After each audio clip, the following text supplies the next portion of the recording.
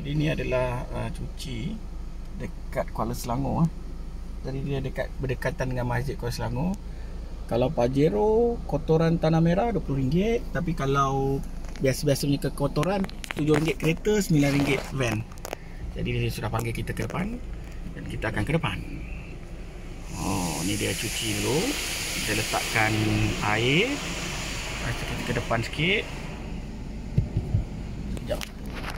Okey, dia tunjuk tadi tu kalau nak buat coating lah. Coating tak apalah, tak perlu coating.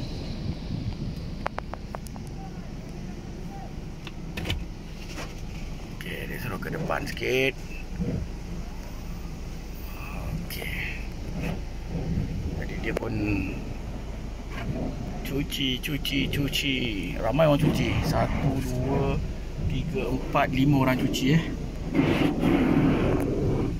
Tu sebelum kita masuk mesin, dia akan cuci dulu, kasih bersih.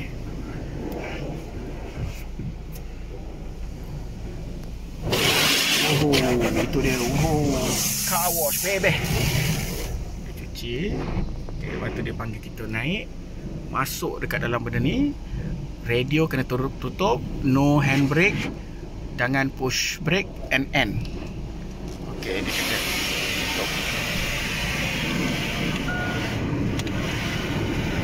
Dia suruh tutup tingkap. Tingkap sudah ditutup dan dia akan start cuci. Itulah proses pencuci automatik. Macam dalam cerita. Sangat menakutkan.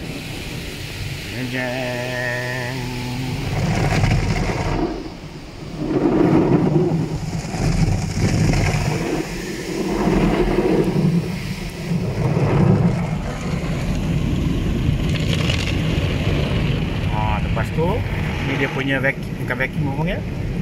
Dia punya blower. Dryer. Jangan tekan brake, jangan tekan brake. Dryer dia.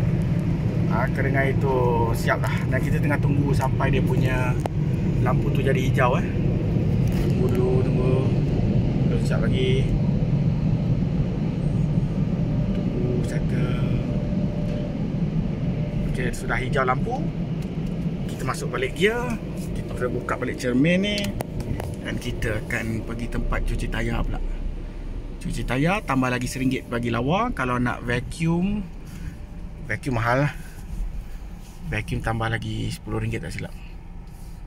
Tayar wax ni dekat Kuala Selangor, depan 99 Speed Mart, depan Pizza Hut, depan Seri Kasim Jadi kereta kita pun sudah bersih. Nak tengok hasilnya, datanglah sendiri. Assalamualaikum.